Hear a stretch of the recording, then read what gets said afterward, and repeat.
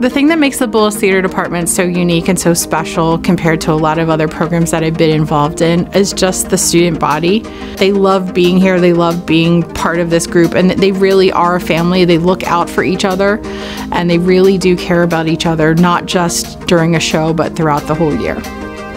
My goal for all of my classes, just that they have a better understanding of how it's made. I kind of joke and say, I'm going to ruin your enjoyment of watching a theatrical production. I'm going to ruin your enjoyment of watching a movie, because now you're going to be asking yourself, how did they do that? Oh wait, we did it like this. So just a better appreciation for the behind the scenes. I hope that they're taking away not only appreciation for theater, but just the experience of doing something like theater. I think informs a lot, in life, whether it's public speaking or just making new friends or being a more empathetic, citizen and community member at Bullis. And so regardless if they take another theater class or not, I always say you're gonna leave my class with life skills.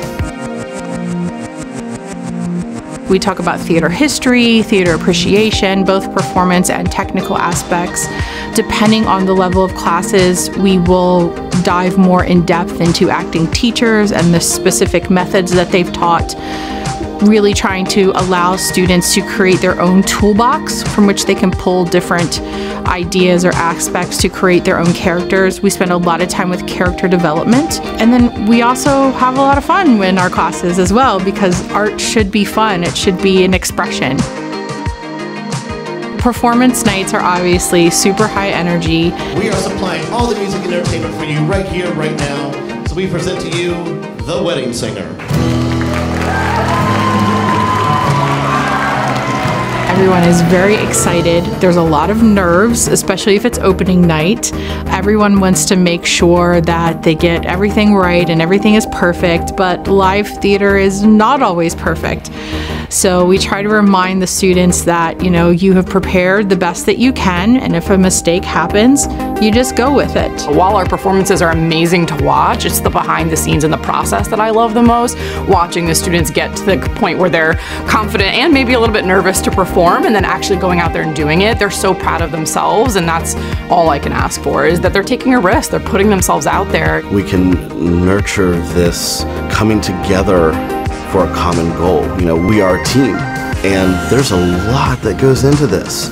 From director to music director to pit orchestra to the actors to the choreographer to the set designer, lighting designer, all of those things. We really teach the kids how to communicate. I think the process of our performances are really where the students do the most learning. Obviously just like a big game, our performances are like the be-all end-all, but I think, we're with them almost every day. So that, building of community, building of the project, and the process of getting to that performance, I think is what the students take away. And I think it catches them off guard a bit. Because we are a K-12 school, we really see the development of the students. I have students that I've been working with since 6th grade and who are now seniors, and just to see that growth, both in the classroom and as individuals, has been really rewarding.